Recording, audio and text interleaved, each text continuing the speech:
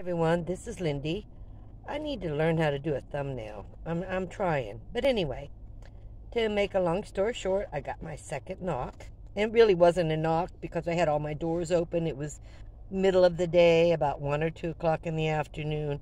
I was at the park, which I go to a lot, and officer came up and, he said, "Hi, how are you?" And I said, "I'm fine." He goes, um, "What you doing here?" And I said, "I'm trying to stay cool. It's 106 degrees, and I need my doors open, so I came to the park." He goes, "Oh, you live in your van, don't you?" I said, "Yes, I do."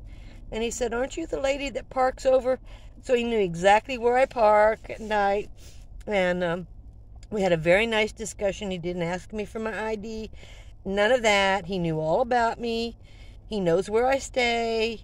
And I started saying, "Well, I think that's one of the safer places for me to be because of all the guards and stuff." And he goes, "Oh, yeah, you're fairly safe there." And he goes, "We drive by quite frequently to make sure you're okay."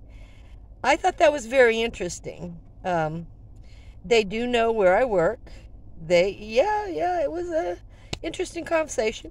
I appreciate the fact that they do check at night and they do drive by quite frequently to make sure I'm okay. And I appreciate that. But I just thought I'd tell you my little second, what everybody calls a second knock, but this was broad daylight. So there wasn't any knocking to it. I was wide open. All doors, I mean, not the front doors, but all the windows, the back door, the side door, everything was open because it was way too hot.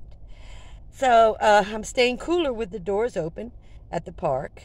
And he said, "Why don't you stay here?" And I said, "Because this is a family residence, and I don't want to bother people." I said they might get aggravated if they're constantly seeing my van. So I don't want to do that. But on the hottest days, I come here and I open up my vehicle. And he goes, "Good idea." So anyway, just to let you know that, no, I have no makeup on. It's been really hot, and I'm constantly wiping my face with ice water. Just thought I'd let you know. Thank you for watching. Thank you for subscribing. But, all incidents aren't bad. I'll talk to you later. You have a great day. We're coming up on a weekend. You have a great weekend. Camo.